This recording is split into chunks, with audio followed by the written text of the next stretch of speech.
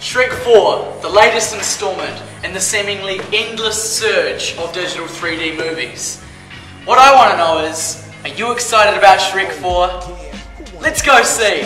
Shrek 3 was bad, so I wouldn't go see it. Shrek 4 is No? Why not? What? I don't know what they do. Well, the first one was good, and then the rest after that were just bad. So why would it be any better? I don't know, I might not, because I want to see Toy Story 3 more than Shrek 4, because, you know, they're changing it, you know. Fiona and Shrek are already together. I don't think there's much more we could talk about, really. Not really. no, I actually got bored halfway through the first movie, so after that I didn't really watch any of the other Shrek movies. Kinda looks a bit more childish, like they've been pulling it on a bit too long. Like I reckon what CGI's a bit low. No, I'm not excited. I'm not 12 anymore. So, there you have it.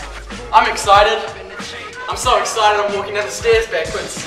See it. Another stair.